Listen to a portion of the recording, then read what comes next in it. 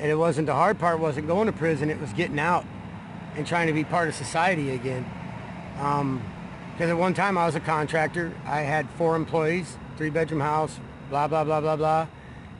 And I had to lose it all to realize it was just stuff, but still. Then when you're done with your time, and I discharged my sentence in February 11th of 2011, I got my parole papers signed off. I became a citizen again. I can actually vote. I can actually go in and vote for the president. But I can't get a job here or here or here. I can't have any apartments because they won't accept felons. And I even went through an agency that took felons, and they'll give a pedophile an apartment before they will me because I had a drug charge. I wasn't even dealing drugs, I had possession. But anybody that has possession of drugs, they're worried about them selling drugs in their apartments, so they won't give them one. But this place gave them an apartment, but they wouldn't let me have one because of my felony, because I had a drug felony. And just the hard part was just becoming part of society again. It's like they didn't want me. They didn't want me to be part of their society anymore. I'm gonna sleep in a tent.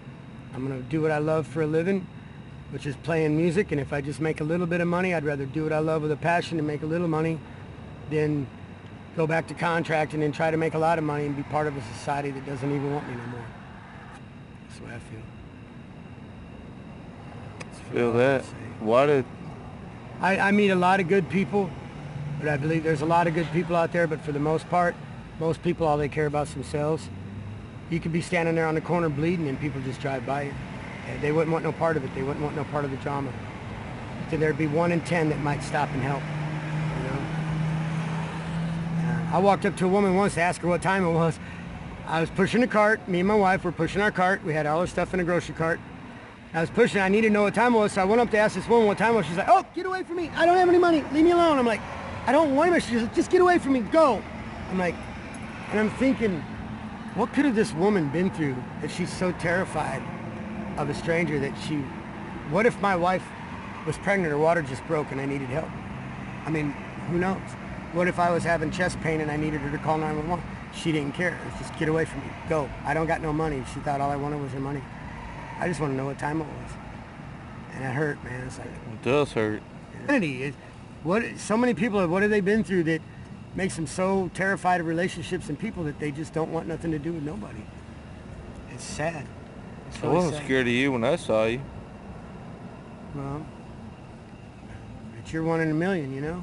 I mean, you're actually sitting down and talking to me, you know? But it's all right. You know, when it comes down to it, I came in this world by myself, and when I die, I'm going to be the only one in that coffin. And so really all I guess that matters is me, I guess. I don't know. I think people matter, but the more I'm starting to see, less and less. You matter, bro. I feel that way about you too, man. You matter. I mean, you care. You It's matter. sad to see that most people don't. It's just sad because there's so much beautiful things in life. There's so many beautiful things in life. Relationships are beautiful. Nobody wants relationships. Check this out. I've got over 240 some friends on Facebook. Most of them I knew from high school. I mean, I knew a lot of people. I got around, all right?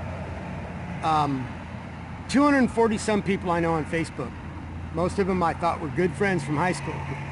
Christmas Day, I Facebooked them all and I'm like, hey, it's Christmas. I haven't talked to some of y'all in over 20 years. Here's my number. Call me. Let's have a conversation. Nobody. And I posted that thing over and over Christmas Day. Nobody. And I'm talking people that asked me to be their friend. Oh, so-and-so wants you to be their friend. Well, I know this person from high school. Sure, I'll be their friend. What does that They wouldn't mean? call. What does that mean? It means people don't want relationships no more. They're so into their internet and so into their Facebook. They got their this is their idol. Internet's becoming an idol, man. It's like people don't want relationships.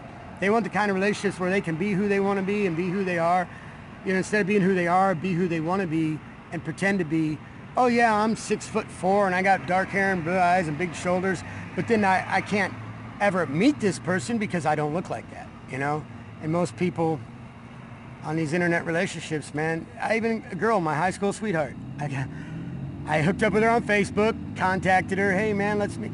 Well, she gave me her number. She's like, well, look, just text me. I really don't have time for conversations no more. She'd rather go text back and forth for 2 hours, texting back and forth, instead of having a 10-minute conversation that could have summed it all up. People don't want conversations. They don't want nothing no more. I don't know what they want. The way that people see it. Really. Totally agree. You know, so... I mean, but I'm just trying to make the world a more better place, man, a more beautiful place. And if music and art can do it and somebody appreciates it, that's all that matters. If I can make a difference in one person's life, that's all that matters. 'Cause, you made a difference in my life. praise God. I mean, hallelujah. You did. I wouldn't be sitting here with you if you hadn't. Yeah, Because you were playing your guitar when I walked up. yeah. Well, hopefully it's a positive difference, you know. We can all make a negative influence in somebody's life, but if we can be a positive difference in somebody's life and make them just think for a minute, maybe there is something worth caring about.